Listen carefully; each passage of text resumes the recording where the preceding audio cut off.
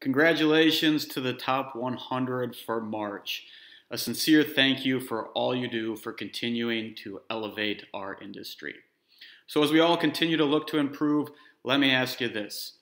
If each one of your clients was worth $117,000 to your business, how would you run or operate your business differently? Well, according to the most recent studies, when you add up all the future transactions and referrals from a client, the total lifetime value is $117,000. So let me suggest this to you. The relationship doesn't stop at the closing, it begins at the closing. So what's your post-transaction plan? Do you have some sort of client loyalty program to follow up with? Make sure that you have a good post-closing plan because the relationship with the client is just beginning. Keep elevating our industry. We'll see you next week.